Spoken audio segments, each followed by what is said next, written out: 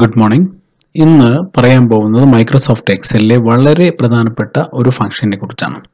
ഈ മൈക്രോസോഫ്റ്റിലെ ഒരു പ്രധാനപ്പെട്ട ഒന്നാണ് പിവോട്ട് ടേബിൾ എന്ന് പറയുന്നത്. പിവോട്ട് ടേബിൾ നിങ്ങൾക്ക് അറിയുമെങ്കിൽ നിങ്ങൾക്കൊരു സോഫ്റ്റ്വെയറിന്റെ സഹായമില്ലാതെ തന്നെ ഒട്ടുമിക്ക കാര്യങ്ങളും നിങ്ങളുടെ ഷോപ്പിലെ എല്ലാ കാര്യങ്ങളും നിങ്ങൾക്ക് സോഫ്റ്റ്വെയറിന്റെ സഹായമില്ലാതെ തന്നെ നിങ്ങൾക്ക് ചെയ്യുവാൻ സാധിക്കും. എങ്ങനെയാണ് ഈ പിവോട്ട് ടേബിൾ ആഡ് ചെയ്യുന്നത് എന്ന് നോക്കാം.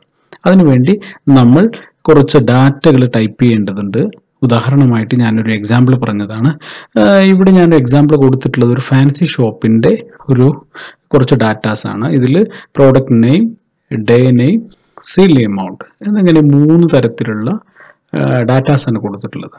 ഇതിൽ ഈ ഡാറ്റകളിൽ notebook, pen box, A4 sheet box, monthly book, news paper, ഇങ്ങനെ ഒരുപാട് മെറ്റീരിയൽസ്, പ്രോഡക്ട്സുകൾ കൊടുത്തിട്ടുണ്ട്.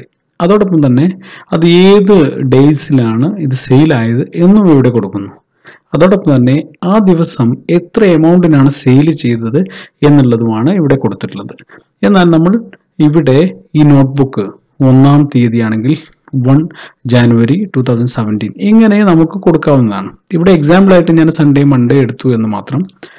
അപ്പോൾ ഉദാഹരണമായി ഇവിടെ നോട്ട്ബുക്ക് സൺഡേയിൽ 200-ന് സെയിൽ ചെയ്തു. അതുപോലെ തന്നെ ഇതേ നോട്ട്ബുക്ക് തന്നെ പിന്നീട് ഇവിടെ മൺഡേയിൽ 250-ക്ക് സെയിൽ ചെയ്തിട്ടുണ്ട്. എന്നാൽ ഇങ്ങനെ ഒരു മാസത്തിൽ മുഴുവനായി ഈ നോട്ട്ബുക്ക് എത്ര സെയിൽ നടന്നു എന്ന് കാൽക്കുലേറ്റ് ചെയ്യൽ നമുക്ക് മാനുവലി ബുദ്ധിമുട്ടാണ്. എന്നാൽ ഇത് കണ്ടുപിടിക്കാൻ വളരെയധികം സഹായകരമാണ് ഈ പിവോട്ട് ടേബിൾ എന്ന് പറയുന്നത്. അതിനുവേണ്ടി നിങ്ങൾ ചെയ്യേണ്ടത് ഇത്രമാത്രം. സാധാരണ ഈ ഹോം ബട്ടണിൽ, ഹോം മെനുവിലായിരിക്കും സാധാരണ നിൽക്കുന്നത്. എന്നാൽ നിങ്ങൾ ക്ലിക്ക് ചെയ്യേണ്ടത് ഇൻസെർട്ട് മെനുവിൽ ക്ലിക്ക് ചെയ്ത് പിവോട്ട് ടേബിൾ എന്ന ഫംഗ്ഷനിൽ ക്ലിക്ക് ചെയ്യുമ്പോൾ, ഈ ബട്ടൺ ക്ലിക്ക് ചെയ്യുമ്പോൾ നിങ്ങൾക്ക് 2 ഓപ്ഷൻ ലഭിക്കും. ഇതിൽ പിവോട്ട് ടേബിൾ എന്നുള്ളത് ക്ലിക്ക് ചെയ്യുക. ആ സമയത്ത് ഇവിടെ സെലക്ഷനായി കിടക്കുന്നത് കാണാം. നമുക്ക് സെലക്ഷൻ ആകുന്ന ഭാഗം ഇത് തന്നെയാണ്. അതുകൊണ്ട് പ്രത്യേകിച്ച് സെലക്ട് ചെയ്യേണ്ട ആവശ്യമില്ല.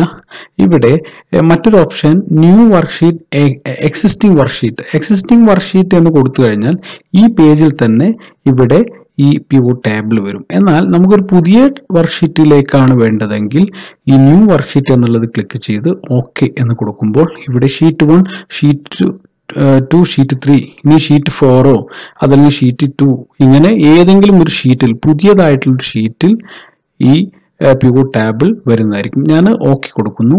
അപ്പോൾ ഇവിടെ ഷീറ്റ് 6 എന്ന് പറഞ്ഞുകൊണ്ട് പിവോട്ട് ടേബിൾ വന്നു. ഇവിടെ ഈ ടേബിൾ ഇനി എങ്ങനെയാണ് അറേഞ്ച് ചെയ്യുന്നത് എന്ന് നോക്കാം. ഇവിടെ പ്രോഡക്റ്റ് നെയിം, ഞാൻ ഈ പ്രോഡക്റ്റ് നെയിം സെലക്ട് ചെയ്തിട്ട് ഇവിടെ റോ ലേബൽ എന്നുള്ളതിൽ കൊടുക്കുന്നു. പ്രോഡക്റ്റ് നെയിമാണ് എനിക്ക് ലേബലായിട്ട് വേണ്ടത്. എന്നാൽ ഡേ നെയിം എന്നുള്ളത് ഞാൻ കോളം ലേബിൾസ് ആയിട്ട് കൊടുക്കുന്നു. അതുപോലെ തന്നെ സെയിൽ എമൗണ്ട് എന്നുള്ളത് ഞാനിവിടെ വാല്യൂസ് ആയി കൊടുക്കുന്നു. ഇങ്ങനെ കൊടുത്തു കഴിഞ്ഞാൽ നിങ്ങൾക്ക് A4 ഷീറ്റ് ടോട്ടൽ 2350 രൂപീസിന് സെയിൽ നടന്നു. ഇങ്ങനെ മന്ത്ലി ബുക്ക് എത്ര നടന്നു, അതുപോലെ തന്നെ ന്യൂസ് പേപ്പറിന് എത്ര ലഭിച്ചു, അതുപോലെ നോട്ട്ബുക്ക് എത്ര സെയിൽ നടന്നു, ഇങ്ങനെ അതോടൊപ്പം തന്നെ സൺഡേയിൽ ഉള്ള സെയില്, മൺഡേയിലുള്ള സെയില്, ഇങ്ങനെയും നമുക്ക് വളരെ നിഷ്പ്രയാസം എല്ലാം കണ്ടുപിടിക്കാൻ സാധിക്കും. ഇതിനെ സഹായിക്കുന്നത് പിവോട്ട് ടേബിൾ ആണ്. ഈ പിവോട്ട് ടേബിൾ ചെയ്യുന്നതിന് വേണ്ടി ഞാൻ നേരത്തെ പറഞ്ഞു, നിങ്ങൾ ഇൻസേർട്ടിൽ പോയി പിവോട്ട് ടേബിൾ സെലക്ട് ചെയ്താൽ മാത്രം മതി. ഇപ്പോൾ ഓൾറെഡി പിവോട്ട് ടേബിൾ സെലക്ട് ചെയ്തുകൊണ്ടാണ് ഇവിടെ ഇത് ആക്റ്റീവ് അല്ലാത്തത്.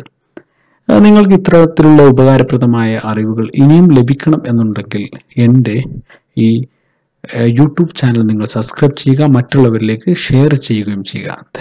Thank you very much.